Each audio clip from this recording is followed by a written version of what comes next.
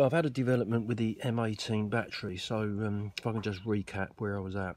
When I placed the battery on charge, the light would initially be red and then immediately go to green, and if I pressed the button on there for the battery condition, it would just flash the red light. One red light would flash. So I took the battery to pieces, and with the battery cells out, one of the banker cells was reading 1.6 volts, the others 4 volts. So what I did was I charged the ones that were 1.6, brought them up to the 3.84 volts that the others were at, and it still didn't do anything. So I took a video of it, put it online, hoping to get some feedback. In the meantime, I'd left it outside where you see it sat now, with a view to not having it in the house because I'm a bit nervous about leaving an open lithium battery in the house.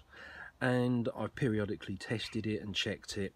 It also had a feature where the J1 terminal on here was not producing anything at all. It was not neither a positive nor a negative terminal, no matter you know what I checked on these terminals. Nothing come out of the J1 terminal. And there it sat for a few days whilst I've really been waiting for responses, and even though, as I say, periodically checking it, it made no difference, today I came out and I pressed the button, and lo and behold, I've got 3 lights come up on the battery. Bear in mind, this battery's been like this now for several months.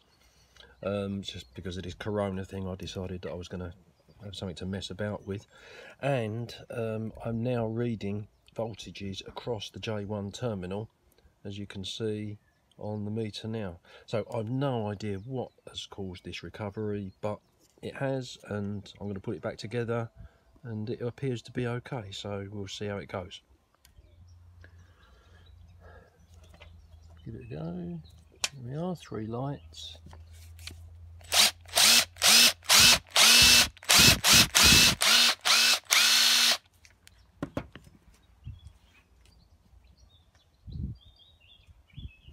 Well, all seems to be good, so happy days. And happily charging away on the charger. Back to 4 lights.